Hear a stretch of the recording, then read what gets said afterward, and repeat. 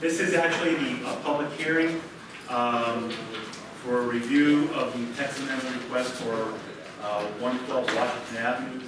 Desirous of expanding the business to include auto sales, the petition seeks to amend Chapter 27, Section 903.39A to reduce the minimum lot size for vehicle sales from the current 1 acre requirement to 3/4 of an acre.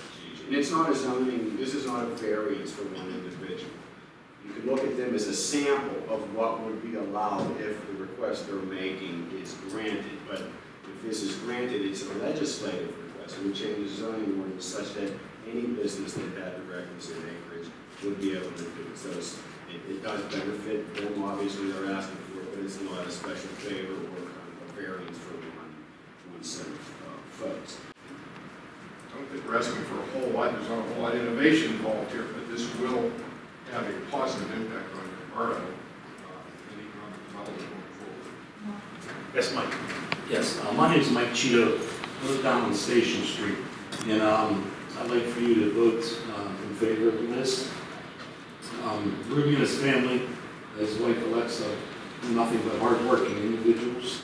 He is living the American dream. It is my hope that all of you vote in favor of this. And it is my intention, if you send it to me, to sign it. All right, all those in favor? Aye. All those opposed? Motion passes. And just for the record, I think a lot of people up here, very happy with what you're doing down North Angles. Great job. And, It should have been done maybe 20 or 30 years ago. I wasn't here then. All right, rock salt contract. Motion of the Borough Council awarding the rock salt contract for the 2015-2016 winter season to the lowest responsible bidder, Cargill, in the amount of $69.29 per ton delivered. Bruce and Jason, all those in favor? Aye. All those opposed? Motion passes. Motion of the Borough Council regarding the renewal of current estimate number 1-2015 CCTV project to Insight Pipe Incorporated in the amount of $22,083.81 for work completed to date. Estimate has been reviewed by engineer sites. So moved. Second. All right, Jason and Bruce, and your I'll comment? comment on the point repairs and the CCTV. I have no idea as to what point repairs are done. Which streets? Are we in there? What are the list of projects? Which ones did we just finish? How much inflow and infiltration are we going to prevent by what we just spent? Now, I'm not asking for some special report. I'm just pointing out that we don't know what the list was. We don't know what just got crossed off the list and got done. And we don't know what's left. Now, by saying that, I mean I don't know. That these point repair projects are not, their sole intent is not to reduce that infiltration into the lines. They're like you have potholes in your road. And I like to compare it to the roads because we can see those. So when we have what's called a level 5 defect, it means that the pipe is broken down, it's either collapsed or there's holes in it. So the sewage is getting out of the system. So right now under our O&M plan, you're required to identify level 5 structural defects and then correct them. Now that is just part of your O&M. And my question still stands. Can you give me a list of the potholes? Which ones did we just fix and it came off of the list? Here's the list. Here's what we're trying to do. We got those 4 done. Doesn't it make you feel good when you see we got these 4 things done? Well, and I think our community is paying a lot of money. It would be nice if our community knew, what did we do with it? The 1,000-page report that you're talking about, is it already prepared? It's in our database. Could you send it, please? Well, it's in a database that we could print out. Happy, don't need it printed. Whatever electronic method, maybe Excel, it would be nice to have and to see. Okay, it's that kind of thing. We're spending a lot of money, guys. I think it would be nice for us to know we're doing. Now, I'm interested, I'm curious. I'm not asking for anyone to do anything more than is already existing, but it's nice to get the information. Thank you. All right. Yes, Mike? Pat, you sound like a micromanager. You know, these gentlemen here have a manager, she does her job. You're putting such a burden. I don't want to know. I know they're getting done. There's a chain of command. You don't have to micromanage. No, I'm not trying to micromanage at all. And that's specifically what I spent about 10 minutes trying to avoid, was asking them to create more information. When she said she had a 1,000-page, whatever it was. What do you want a 1,000-page report for? Because that's what I thought she already had done. In other words, whatever it is that they already have, I'm willing to work with it. I don't want you to spend any extra time or effort to send the raw data. Didn't you a couple months ago pass? I mean, didn't you talk about this? Didn't you issue? I mean, you knew what it was. No, we never. You had to have. You approved the money. You approved paying the money now. You had to approve the job a month or 2 months ago. Am I right? Am I right? Look at your notes from a couple months ago, Pat. Mike. You know what they're doing. Okay. If it's there, Continue. if it's there, I'd love to see it. Motion for Borough Council awarding bid for the 2015 pavement maintenance contract, Borough Road to the lowest responsible bidder, T.A. Robinson Asphalt Paving, the amount of, we would decide whether or not we're going to do daylight or nighttime work.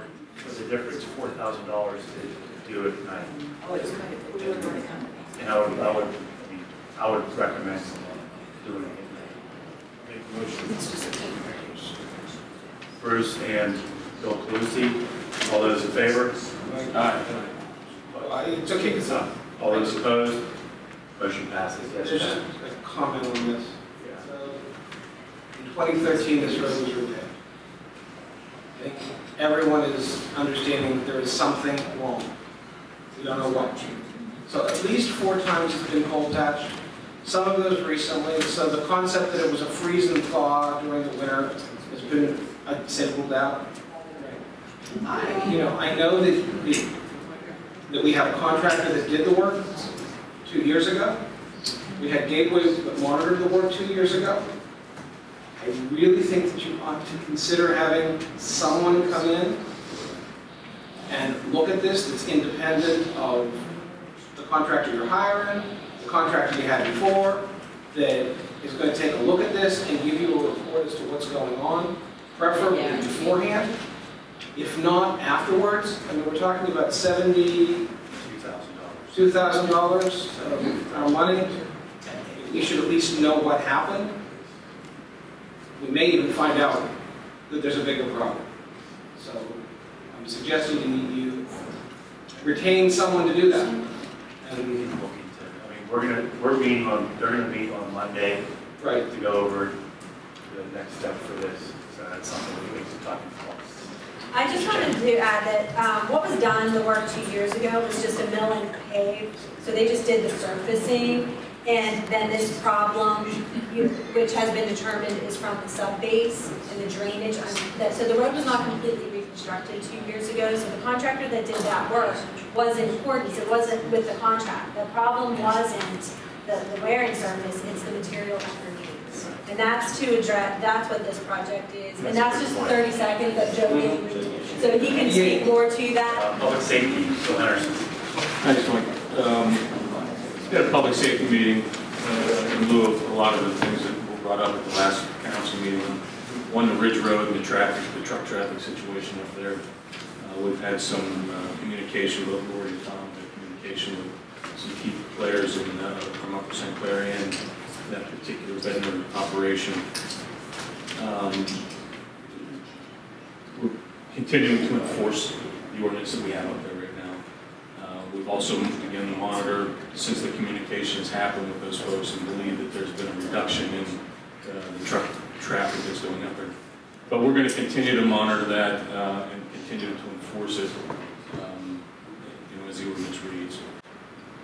One of the other things we looked at in lieu of a comment that was made was the no turn on red coming out of Presley Road. There's been a response from PennDOT basically indicating that where that no stop or where that stop line is on Presley is back far enough to allow traffic traveling north on Washington Pike to make a left turn on Presley. That would make it a dangerous situation if we let that traffic come down to the foot of Presley Road. So, well, after last meeting, the next morning, Mike and I flew to Appleton, Wisconsin to go to help with the fire department to go to the new fire truck. And we spent 2 days on a punch list and went through the demonstrations of it. It is a beautiful piece of equipment. It's very well done. And everybody here knows what that truck cost. I mean, it was $1 million. Yes, that's a very lot of money for a piece of equipment. And I asked Bruce that when he was up there, and his answer was, he can understand why now. Yeah. Well, ours wasn't the most expensive. There's No. more other expensive. There's more ones, but you see what goes in place to understand why there's so much. You know, you have an apparatus that's gonna service this community for the next 25 years, 20 to 30 years. 25 to 30 years is what that truck was designed. Yeah. Excuse me, So designed. I mean, it's an apparatus that's gonna service this community well, and, you know, it's something to be proud of. It really is.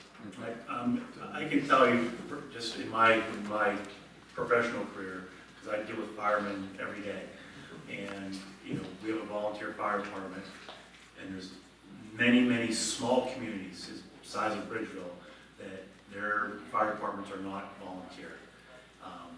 You know, they can't find the people to do it, so they just they put it on a tax and they pay their fire department. So, you know, we're very appreciative to what these guys do. Thank you. Motion to adjourn. Bill, Bruce, Jason, all those in favor? Aye. Thank you very much, everybody.